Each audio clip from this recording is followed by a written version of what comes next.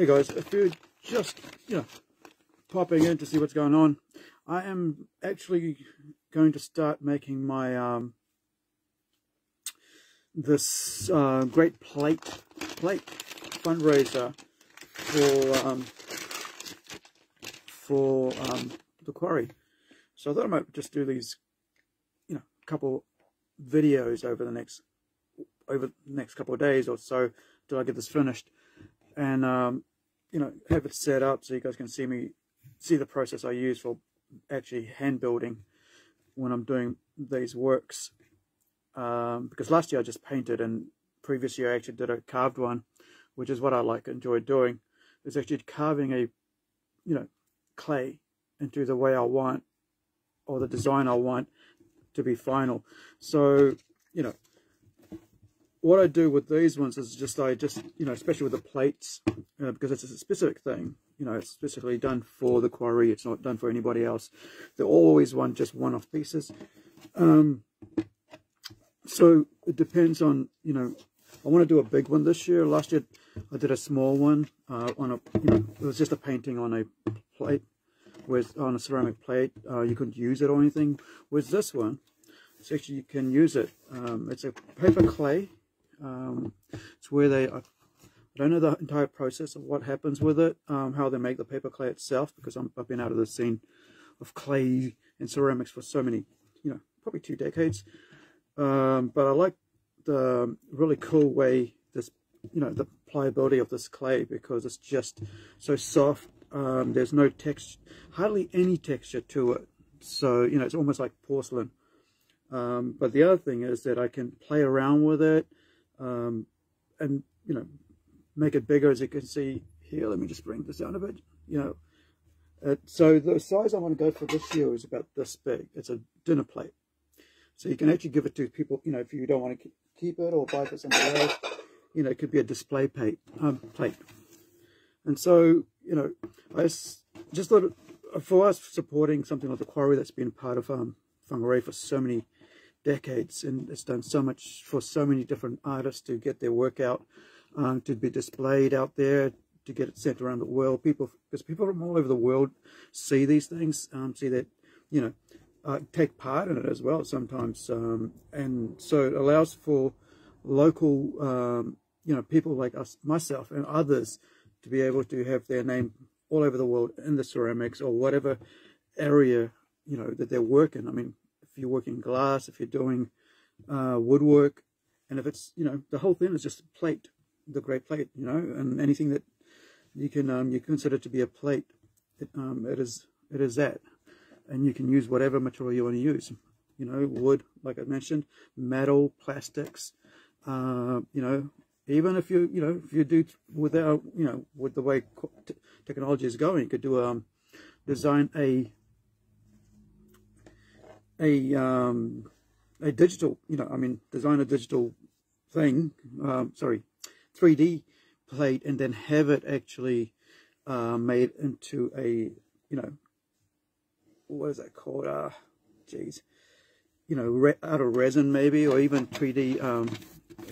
Should have used a paper, but I don't like using paper that much on this, because I know I'm just gonna, turn around and play with it, and paper will get stuck to it. Heavy plastic would be good, I guess, but I'm just using my table here that my mum gave to me a few years back, because I needed a table to work on, and the one I had at the time was a bit bulky, and then she ended up finding this one from someone wanted the other one, and so I was like, yeah, let's get rid of the big one, we'll have this little one, because I didn't have that much room to play around with, to have a big table in. So yeah, so what I mean, yeah, so 3D printed plates, out of plastic, you can do so much with it if you if you're so inclined to design something like that. It's such a cool cool way to go. So it means that, nobody's left out if you're an artist, that sort of vein, even, if you're designing something like that.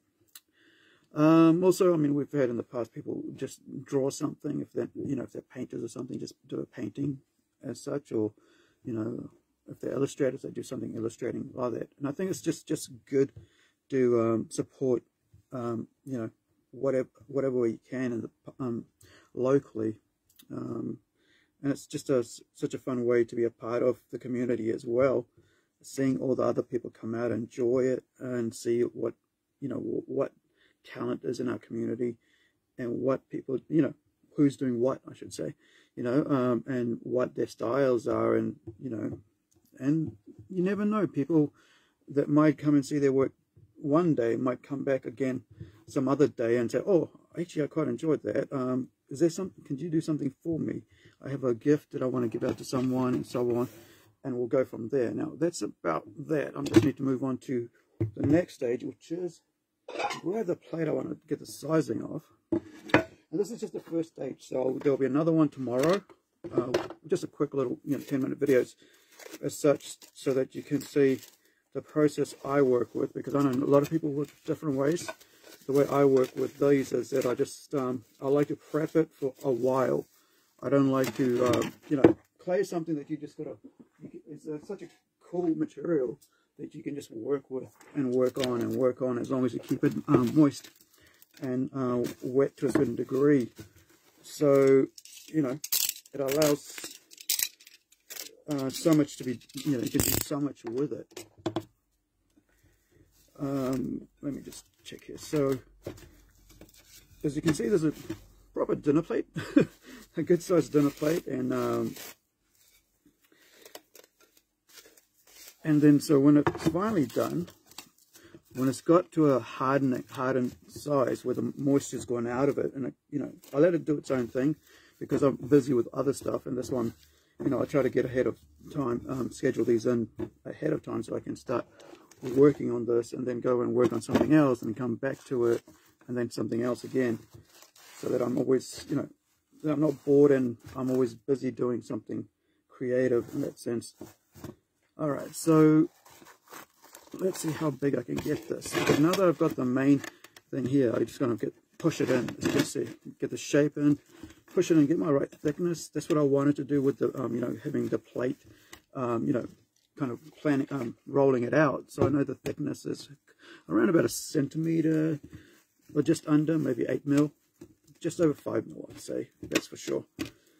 So the thickness is right for me to know that it's going to be all right when I go to do this, that I'm not going to have too thin of a plate. So, or the other problem is where you have like thick parts that are thick and parts that are thin, and what happens is sometimes that actually causes cracks in the kiln when you're baking. And you probably know, I mean, I just finished baking a cake and I could see the cracks happening because you know, the cake hadn't leveled out, because I chucked everything in the middle because it was such a thick chocolate torte, as they say. And so, and that, yeah, the apartment smells of cake right now, so I've got that in my nose. But yeah, so if it's thick in one area and thin in another, yeah, it'll crack and it'll be useless really. But there's an old Japanese tradition where, or is it Chinese, I can't remember, where, you know, nothing, even cracked vessels can look really cool. But for our thing here, for this one here, I'm hoping to, you know, have it all right, pressed down, right thickness all the way around, and then let it, you know, let it sort of harden up over the next couple of days. Let me get a little bit, thing. Getting in the thing there, on the stones, as they say. Causing a bit of scratchy sounds, which I do not like. So yeah, so once this is, I mean, I don't even mind it overflowing, because I know I'll cut it all back to get my right size tomorrow once it's thinned up, and then I'll begin carving it. I made up my own tools because of my hand, I can't hold certain types of tools for too long, like the handles might be too thin sometimes, or too thick. So I made up my own tools using felt pens, the vivid grey vivid pens that they have, permanent markers, and I used tent pegs and my brother-in-law's tools to make it work, hammer and all that, a couple of years ago, and to make it, sharpen it up and get it to the right thing, so that I could have my own tools to work with, because there's nothing like having the wrong tools to try to do something and they don't work the right way, or they don't have the right edge on them. And so I was able to make, you know, about 5 tools with 5 different edges, and I'll pop them out tomorrow, and we'll look at where this is, if it's ready for me to work on tomorrow for the next stage, or if I need to spray some water on it to make sure that it has it's in case it needs more thickness to it, or if it's too dry for me to work with. But yeah, I mean, at the moment, because it's winter, it's quite nice to work with clay in winter, because it takes a bit longer, especially if you're doing stuff like me, which is, you know, carving clay or building, as we call it, hand building, and doing sculpture work, which is what I class this is. This is, for me, this is ceramic sculpturing. You know, I've always been into sculpture, and you know, so doing a plate is quite a small thing for, I mean, sculpture-wise, it's quite small for me, because I used to do quite big ones back when I was actually studying for ceramic. And so, you know, it's kind of quite a cool way to keep that going. But also, it just means that you know, the other thing is that when you're doing big pieces of work, they're great to look at, but it's hard to sell.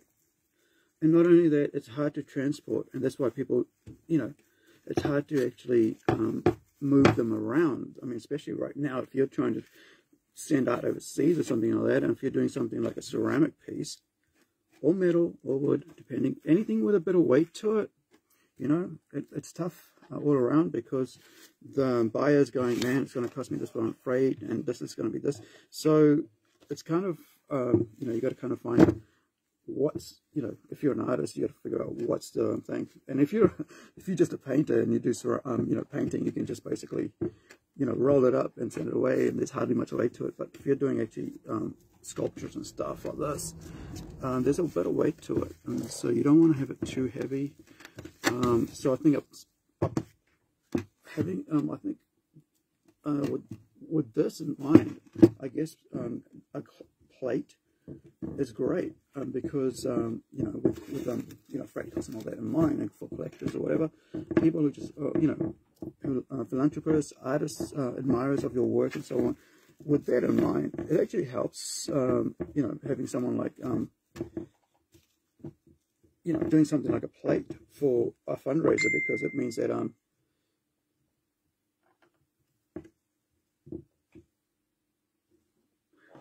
yeah, so it really helps keep the cost of that down, and actually helps best with raising funds, especially for, you know, because if you're going to have someone like overseas going, man, you know, I really want to support something that's happening down in New Zealand, and you know, it'll be great, but man, it's going to cost me so much to get that over here.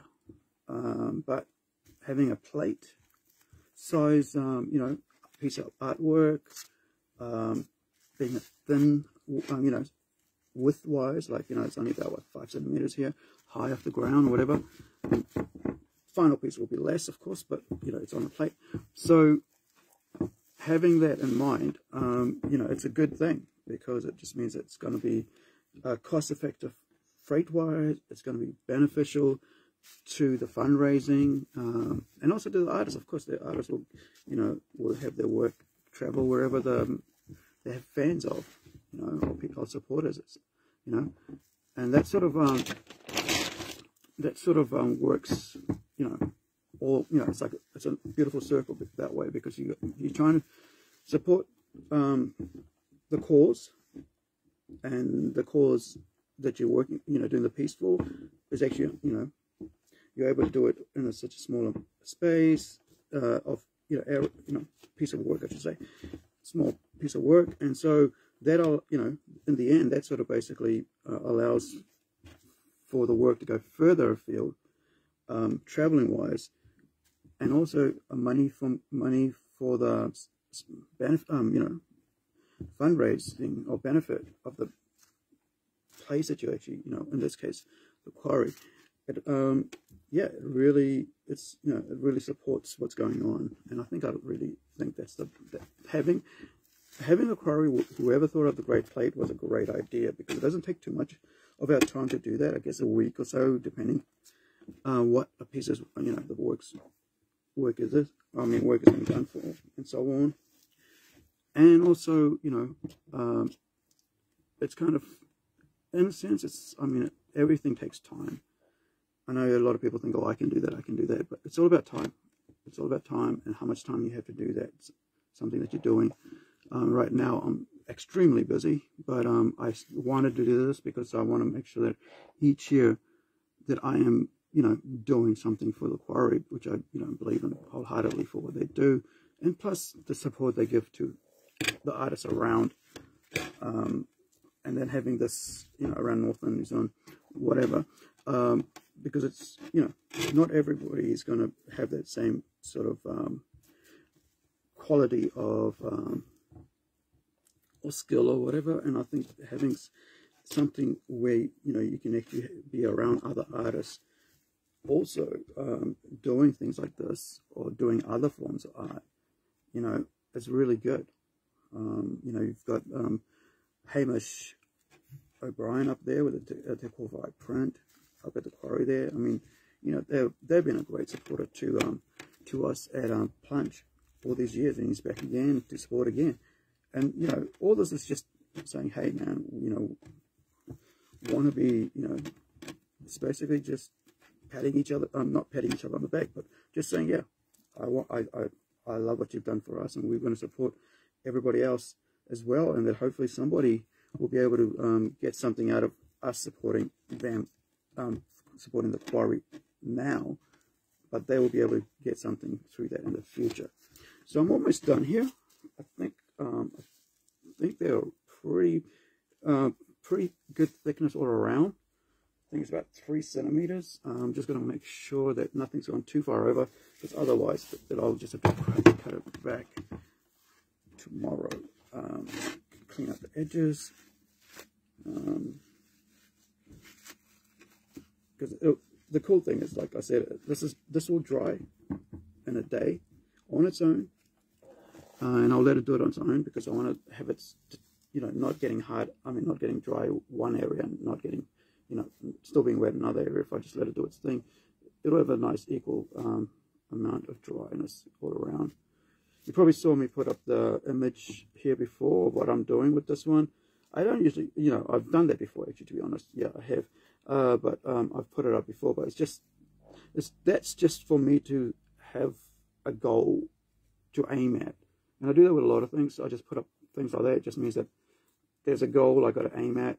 That's my vision I'm trying to reach for. Whether I achieve it or whether it changes, it's another thing. And normally it does. Art has a tendency with me, I know it might be for other people as well, but especially with me, to change, because, you know, it's cool to change things around a bit when it comes to, you know, when you've got the idea first, and then you just sort of work from there onwards. All right, I think I'll leave it at that, and we'll just let it, you know, let it dry off on its own. And if it gets too dry in certain areas, I'll just come and spray it with water. And I think that's it. I'll just put a piece of paper on top as well, which will suck out, newspaper that is, which will suck out the moisture as well from the top, which will aid in the quickening of the dryness, rather than, you know, keeping it slow on its own terms. As much as I like to have it on, you know, there is the other part where, you know, like I said, I'd rather have it dry quicker than to be slow, because if I'm, you know, I'm kind of like trying to work at a timetable here. I mean, on a schedule where it's like I can just jump onto it whenever I feel like it, and then I can go at it. But if it's too wet, then I sort of wait and I got to do something else. But I like to just be able to just go, okay, I feel like doing that now, let's go do that, and then hopefully it's ready for me to do that. So yeah, so half of the amount of clay that was actually given, so I'll probably just return this back. I'm sure somebody else would love to use that for whatever else. But yeah, we'll see you tomorrow or the day after, or whenever I'm ready to, you know, to jump on this again and carry on working. So I'm just going to put a piece of newspaper on top. Probably have to jump outside and do that. Grab that. And then, yeah, that's that. And clean up my mess here. And then we're back to it. Thank you so much for watching. We'll see you next time.